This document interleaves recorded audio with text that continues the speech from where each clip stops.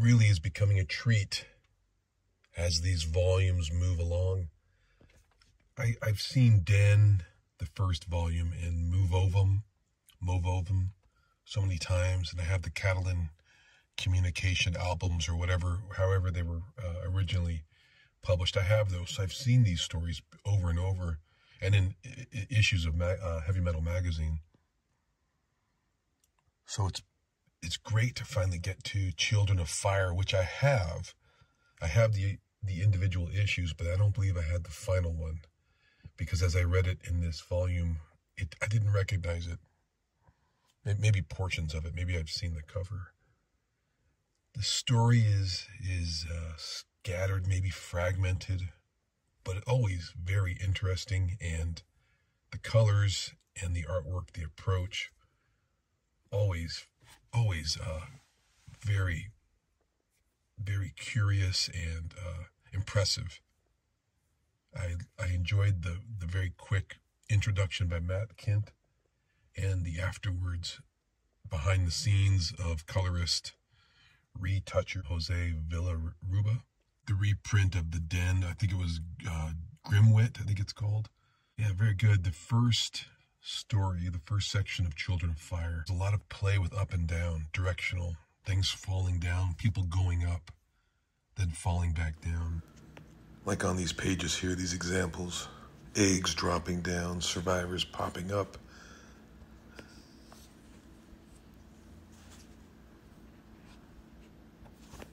People coming out of the water.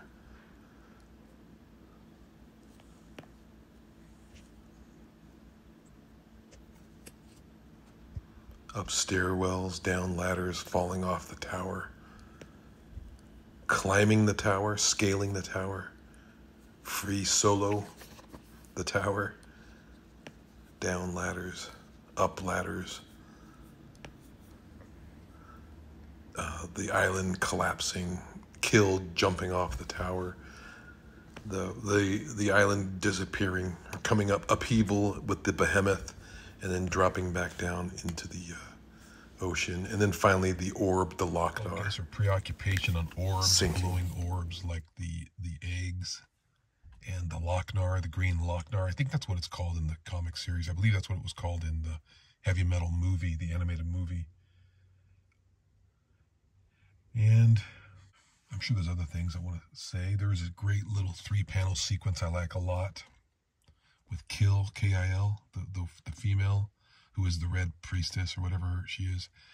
She's on the sand with her bloodied head, and she's laying horizontal.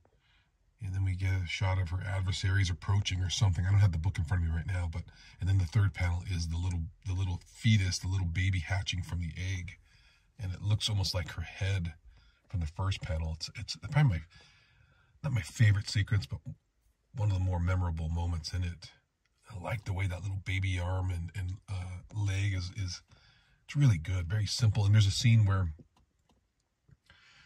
the green scaled orc character is going to eat the baby, and he's got the little round head in his mouth. Just the forms, the contours, the shapes.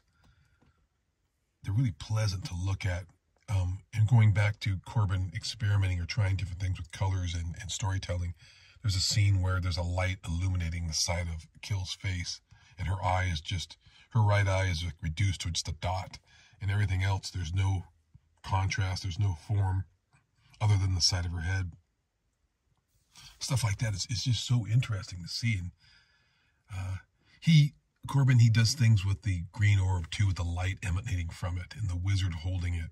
And that continues on in the next couple of storylines. There's one where they have scuba gear on and they've got a light. And I know he does a lot of play with the light and the shadows and the light, the light rays coming up. I believe that's coming out this month, this next volume, October 24th. I saw the release date for that.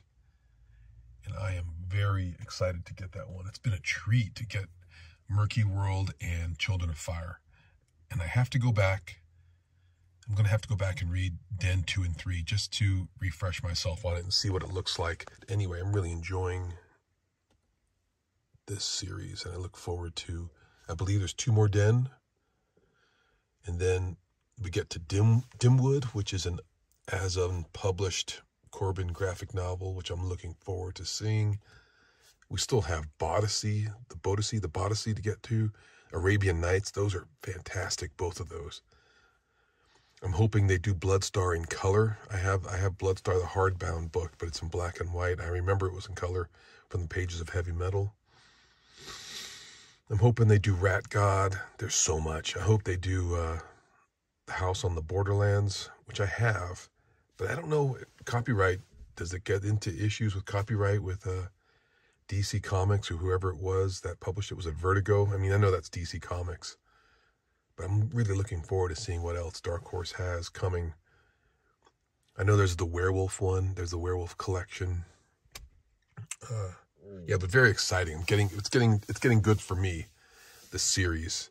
And I'm going to go back and I have to check out those dens because I'm sure there's a lot of good revelatory stuff in the back and the intros. And just to re-experience them with Dark Horse's format.